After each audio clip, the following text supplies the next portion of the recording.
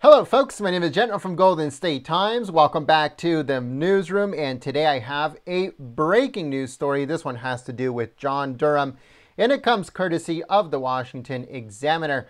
And it says, John Durham is issuing subpoenas and interviewing witnesses according to a new report. You heard it right, folks. Let's get right into it. And it says, John Durham's inquiry into the origins and conduct of the Trump-Russia investigation is chugging along during the Biden administration, with the special counsel arranging witnesses' interviews and issuing subpoenas in recent months, according to a new report.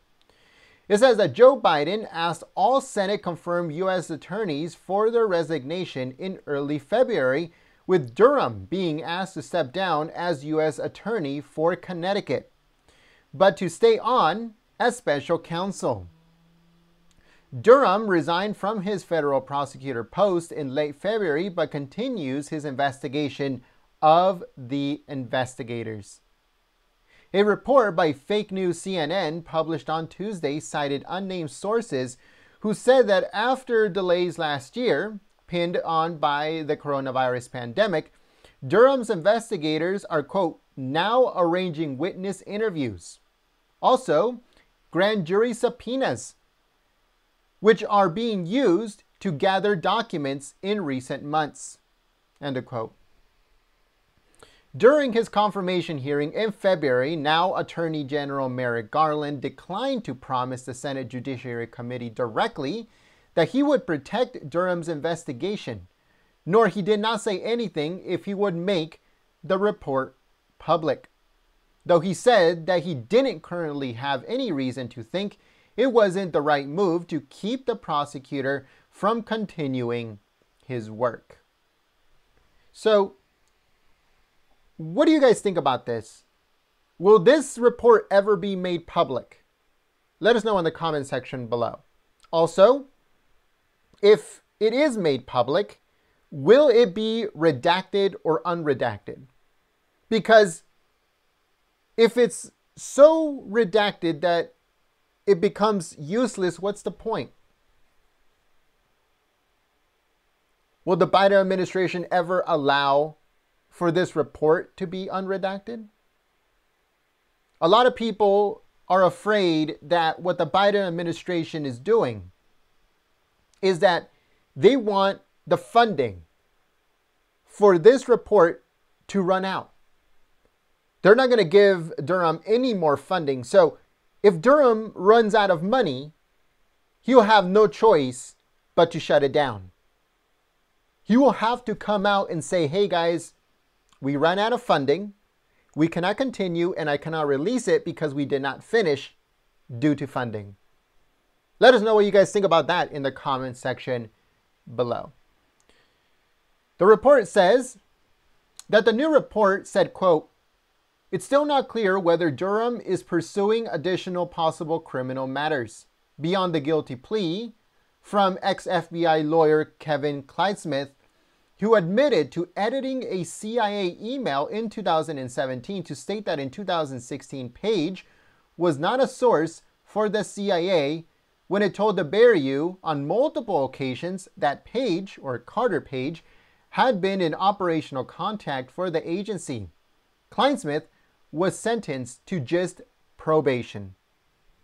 So the DOJ is citing this as a criminal probe. That is what they're saying. But will anything come from this? Durham can interview thousands of people, can issue thousands of subpoenas, but if nothing comes from it, what is the point? Will anything come out of this? Let us know in the comment section below. I don't know if you guys remember, but I think it was now a week ago, former President Donald J. Trump came out with a press release from the office of Donald J. Trump, statement by Donald J. Trump, 45th President of the United States of America, where he asked three questions. The first one is, where's Durham? The second one, is he a living, breathing human being? And the third one, will there ever be a Durham report? So this comes courtesy of the Daily Mail.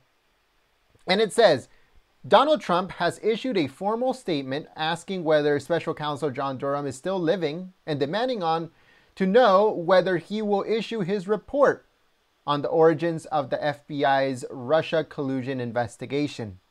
He asked the questions, where's Durham? Is he still living? Is he a breathing human being? And will there be a report? Very good questions.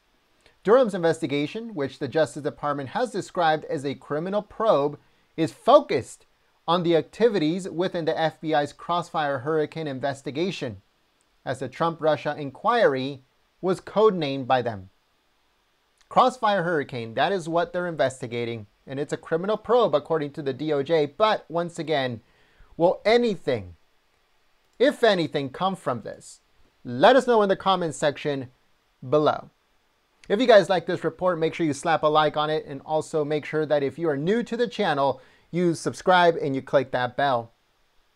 Make sure you follow us on Twitter, you like us on Facebook, and you let us know what you guys think in the comment section below. We want to know your thoughts, your opinions, your comments, your suggestions, everything. Sound off in the comments. Make sure you share this video on social media, on Facebook, Twitter, Gab, Reddit, Parler, whatever social media you have. Get it out there and let people know that Durham is still going on. That Durham is not MIA. That he's still working on this investigation of the investigators. And let us know if you guys think if anything is going to come from it. Also, make sure you go to our website, goldenstatetimes.com, for more information on Durham, politics, Trump, and everything else in between. Breaking news, scoops.